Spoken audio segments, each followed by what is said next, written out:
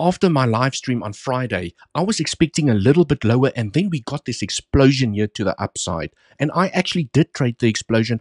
After my live stream, I analyzed the price action. We were building some nice little bullish CVD at a resistance point, and it looked like price wanted to pop. So although I still expected lower momentum, as a trader, we need to pay attention. Here is the trade that I entered on Friday after my live stream. And as per my live stream, for those of you that were there, you will know that I was at least expecting a swing failure from this low over here.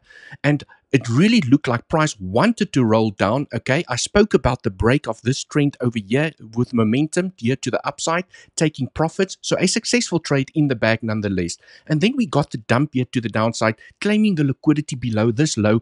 And then as price moved up here, I started spotting some bullish CVD at this resistance point over here. And usually when you see some bullish CVD grinding against a resistance point, it can definitely give you some more upwards momentum. So I entered a trade here on 𝗖𝗍cie, link down in the description if you'd like to come and trade with me. And I took profits here by the daily level at $59,000, and I closed my position at $59,600, still benefiting from the momentum here to the upside. We just have to remember, as traders, we don't always get the analysis right, and price action can change in a couple of minutes. So after the live stream, I realized, okay, it doesn't look like price wants to fall down. In actual fact, it looks like it's building up strength for higher momentum, and that's exactly what happened. And I immediately entered along with good risk management, paying myself on the way up.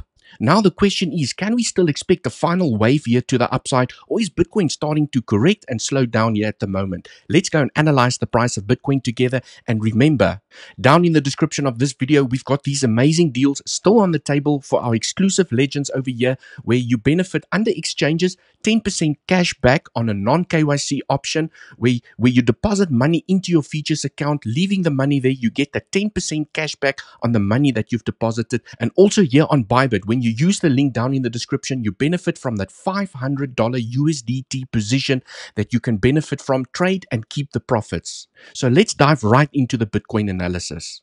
Looking at Bitcoin here on the 1 hour time frame, you can see where we currently got the rejection. I know I have a lot of levels over here, but we will go through it step by step. So when I take a fib here from the high to the low over here, you can see at the 0.618 is where we got the rejection here to the downside. And more or less here by the 618, the 1.618 in this area over here by $59,606, this is where I closed my position. I played the momentum here to the upside, paid myself there by the daily level, and then further up here by the 1.618, because I know how powerful that level is from a rejection perspective. I closed my position and I went and I relaxed for the weekend. Now, looking at the structure over here, okay, let me just take all the scribble out the way so it looks a bit nicer and cleaner, so we can analyze the situation. We know exactly where the 0.618 fib level is, and this is where we got the rejection. For now, we have to acknowledge that the trend is up, and the trend is your friend until the very end. As you can see over here, we made a low and we beautifully respected this trend all the way with this momentum here to the upside. Now again, we tap the trend over here, a little bit of a fake out, and as long as we stay above this trend, which we now have acceptance back above the trend, there is still a chance for higher levels over here. The most obvious levels that I want to highlight is it is never guaranteed that it is an impulsive structure here to the upside. This structure here to the upside can still be a corrective structure where we're going to turn around and fall back down. So the obvious levels that I'm currently watching here at the moment is that if we still get momentum here to the upside, okay, and you can see we've done a beautiful RS flip. We had resistance where I played the breakout to the upside, beautiful bullish CVD building up in this region, and we had the pop here to the upside where I closed the position roundabout over here. And now we have, which looks like a 3-wave corrective structure here to the downside.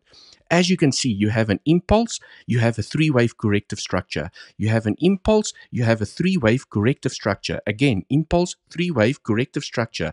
Could this be the corrective structure for this impulse once again? Impulse, 3-wave corrective structure, where we could potentially expect another impulse here to the upside with then another 3-wave corrective structure. But I do anticipate, after so many momentum waves to the upside, okay, the end could be close, where once you have your last impulse here to the upside, you could have a deeper corrective structure that will then correct this entire structure over here, because every corrective structure that I'm seeing here at the moment looks like it's only correcting the recent impulse. correction, impulse, correction, impulse, correction. So you still need a correction to correct this entire structure over here. The question is, how high are we going to go before we see a deeper correction? So the levels that I'm watching here at the moment is to say that, okay, we have now made an RS flip over here. With resistance, we broke through, we came back for a retest. Simple technical analysis. Together with support over here, we also have diagonal support. So there's definitely still a chance for higher momentum here to the upside, especially when you take a fib here from the high to the low. If we're going to tap the 0.618, we do increase the probabilities for a little bit higher momentum.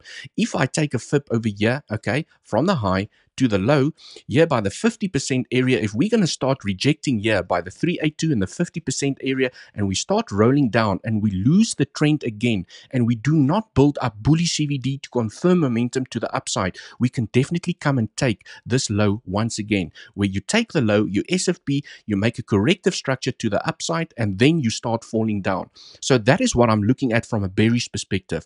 But let's focus still here on the bullish perspective, is to say that, well, if we do still find momentum here to the upside, okay, what are the highest probable rejection areas that I see? The first level that I'm watching is at this pivot over here. Okay, this pivot has a beautiful confluence here with the 1-to-1 extension. And if this is a corrective structure here to the upside, the 1-to-1 to the 1.236 is usually where the corrective structure finds its topping point, okay, and it starts rolling over. So I will definitely consider a swing failure from this high over here, okay. If price moves up here, it claims the high, we have a daily level over here that we need to flip into support and break through. But I will still consider, if we move up here and we swing failure from this pivot over here, and we get momentum back down, showing that weakness, even getting the momentum back down below this pivot over here, we could see a deeper correction here to the downside that's potentially going to come and correct this entire structure over here.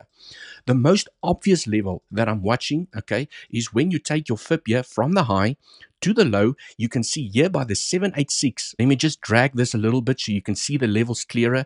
It is basically a fib extension from the low to the high, to the low over here, to see, well, this wave over here can duplicate itself here to the upside, okay, where you have that 1-to-1 in confluence with this pivot over here, where we can see a deeper correction to the downside, but also the 1.236 in perfect confluence with a 0.786 can definitely also be a rejection point to the downside. So if Bitcoin finds the strength to move up here and it taps that 0.618 level that I've just highlighted over here somewhere, okay, we do definitely increase the probabilities to perhaps make a higher low and continue the momentum here to the upside, where I'll be observing the 1-to-1 extension at $61,000, 123, and the obvious, the better level that I'm watching over here is here by the 1.236 in confluence with a 0.786 at $62,000, 447 for potential deeper correction here to the downside,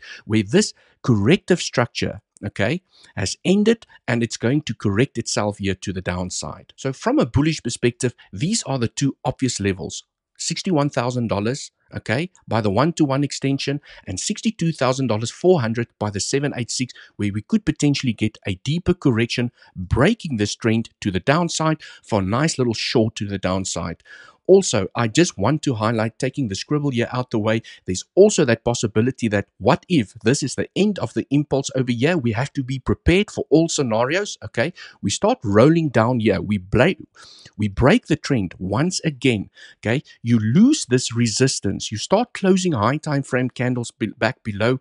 This could definitely mean that you are now starting to build impulses back to the downside. And what do I mean by that? Where you're now forming a 1, 2, 3, 4, 5. You make an ABC correction here to the downside, perhaps retesting this trend as resistance, and then we start building impulses back to the downside. 1, 2, 3, 4, 5. So as traders, we just need to be prepared for each scenario. Like I've highlighted, this trade long that I took here to the upside, I did, according to my analysis, expect a little bit of more downwards momentum. But based on the price action that developed over here, I just had to go and enter that long, because as traders, we know our analysis analysis is not always spot on, and price can change in a second. But we always have to have a trading plan from a bullish perspective and from a bearish perspective. Observe the price reaction at each level and make that trading decision with good risk management. Thank you so much for watching. If you'd like to be part of our Legends trading community, we go into a little bit more detail from a trading and technical analysis perspective, first link down in the description to join. And then until the next one, cheers for now.